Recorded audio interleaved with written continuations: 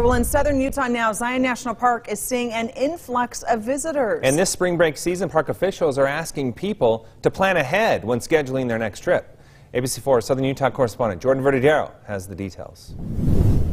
Even though it's a cloudy, windy day with scattered showers, that didn't stop people from paying a visit to Springdale and Zion National Park.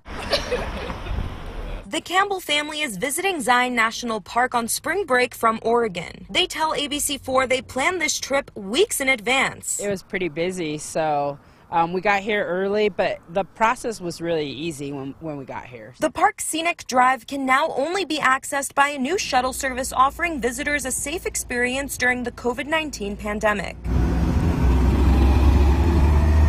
There was a lot of families. Most of them were on trips like us, and there was a lot of people. The Campbell family took that shuttle, but say it wasn't easy to get tickets. At 5 o'clock, we had a few minutes to grab a shuttle, so we had 3 minutes, and then it shut down, and we were lucky to get a ticket. Zion National Park officials say because of more visitors this year, it's more important than ever to plan ahead. When the park opened up and then they started running their shuttles on March 13th, the increase in traffic has really been substantial. Almost every day, Phil Aiden talks to hundreds of people at the Zion Springdale Visitor Center. Most of our visitors are out of state. California is a huge market. He says after several quiet months, he's excited to see park visits pick up again. Spring breaks influence it, but I really think that the biggest factor is that people are they just want to get out and come see a beautiful place. If you don't plan in advance like the Campbells, there are other opportunities for your trip at Zion. For more information, head to abc4.com.